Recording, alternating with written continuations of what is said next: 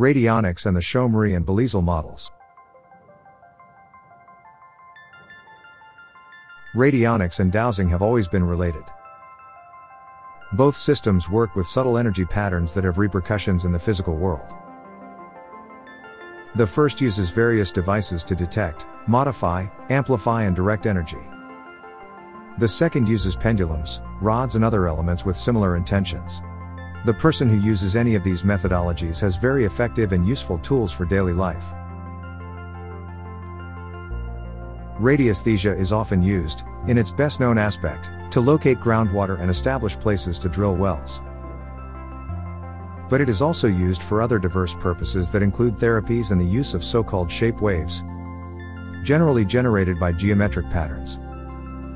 Although it seems easy to use a pendulum, the difficult thing is acquiring the training to do it effectively and achieve visible returns. Radionics has multiple applications, with the advantage that it is very easy to use. The results can be seen quickly and comparative parameters can be established in a simple way. In addition, although radionic devices can be used manually, it is possible to automate the operation using simple computer programs as an accessory element.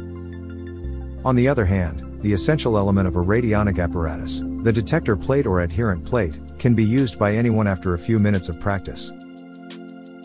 Chaumery and Belizal were two French engineers who studied the influence of geometric patterns on organic structures in general and on the human body in particular.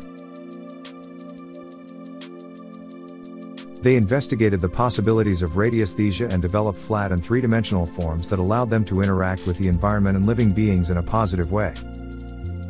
They established the potentialities of color radiation as a corrective and dynamic therapeutic element. Also the use of harmonic structural models that generate the so-called beneficial shape waves. The ancients already realized that certain geometric shapes benefited both plants and animals and also humans. They called these symmetrical and mathematical configurations sacred geometry, and placed them abundantly in prayer and pilgrimage centers with the aim of making people feel vitalized in their presence. It is no coincidence that we can see them in cathedrals and places associated with various religions in all parts of the world.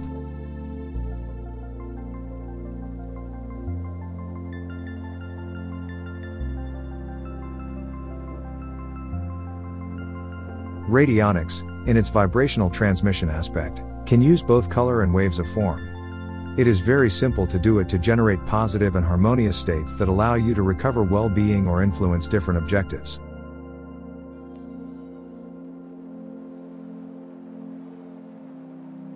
If you want to know more about radionics, subscribe to this channel or visit our website, www.radionicinternational.com, and download our book on radionics for free. We are waiting for you.